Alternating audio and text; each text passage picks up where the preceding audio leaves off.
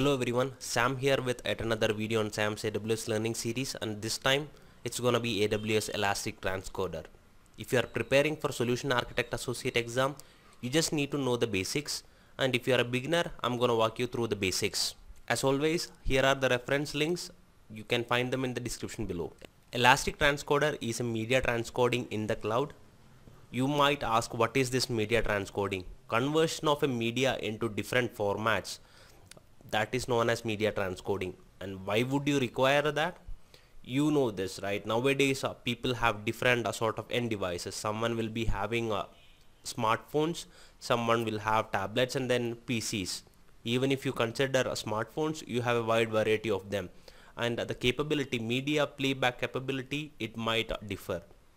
In order to make a single media file to play or to have the support of playback in different variety of these devices, we need media transcoding. It's designed to be highly scalable, easy to use, and a cost-effective way for developers and businesses to convert, or I'll rather use the term transcode, media files from their source format into versions that will play back on devices such as smartphones, tablets, and PCs. We use presets. Presets are nothing but settings which will differ based on the end device you wanted to play it on. And what are the benefits of Amazon Elastic Transcoder? See, first of all, transcoding, it's not an easy job. As you know, a developer's primary work does not involve transcoding files, obviously.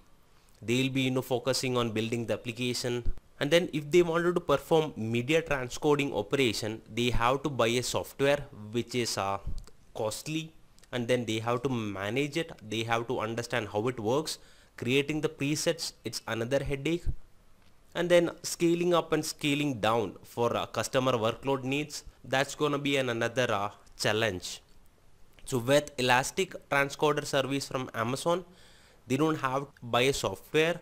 We have this web-based console, service API or SDK to create transcoding jobs, and you just need to specify an input file, and then you have a preset or the transcoding settings, and then finally you can choose your output file. That simple it is.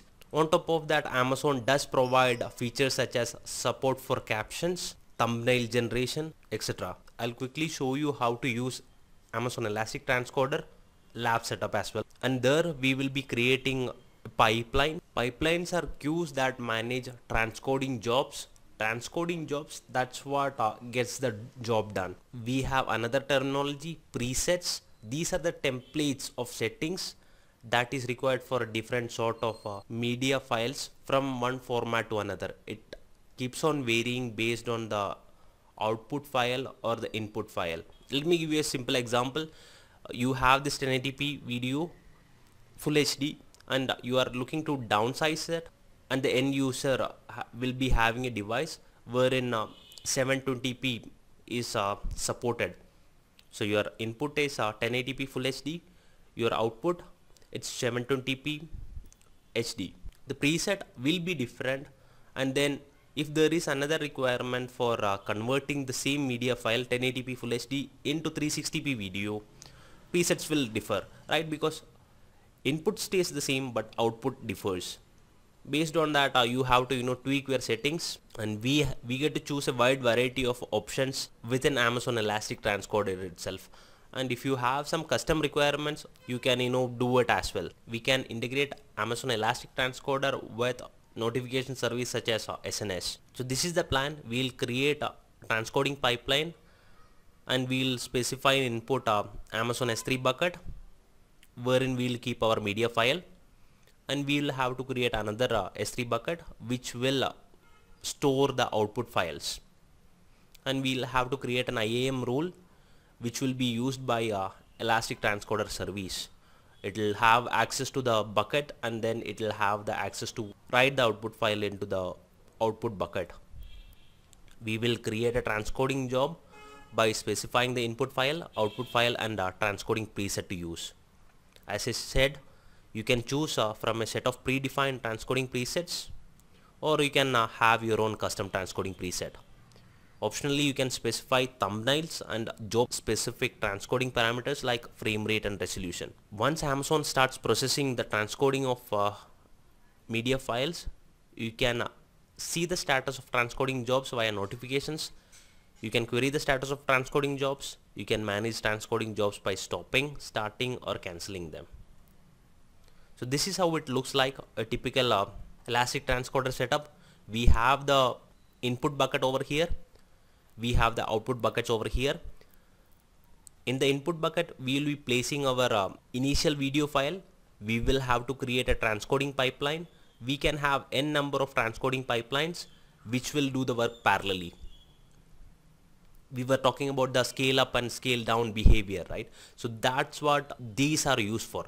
Parallel processing, yes, Amazon does support this. Once you select the preset and other optional items, transcoding job will kick in, and then you will be able to retrieve the output file on the output bucket. Now let's go ahead and do a lab setup, a simple one. Once you log into AWS console, navigate to S3. Let's create a simple bucket. I'll call the bucket as Elastic Transcoder SAM. Gonna click on next.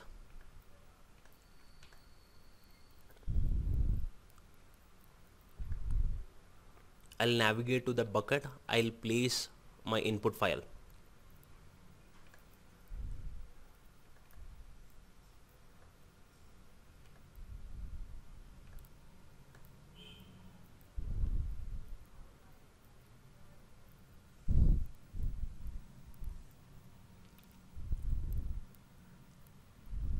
Now that the file upload is complete,